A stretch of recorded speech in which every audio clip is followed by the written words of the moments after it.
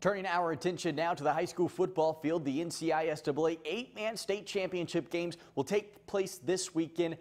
While in Division I, the 4-seed Parrott Academy Patriots of Kinston will travel to John Paul II for the Division I state championship game on Saturday. It's the Saints' first ever state title appearance, while the Patriots are still looking for revenge from last year when they came up just a yard short of the title.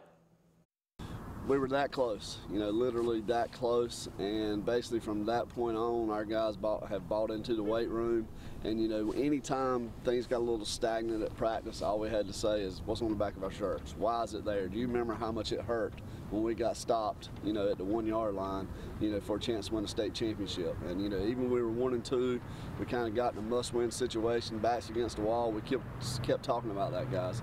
If you want to finish what we talked about, you've got to win out. You got to take care of business. Well, now we're one game away from finishing what we wanted to finish. While in Division II, Bethel Christian will take on Pungo Christian tomorrow night in Wilson.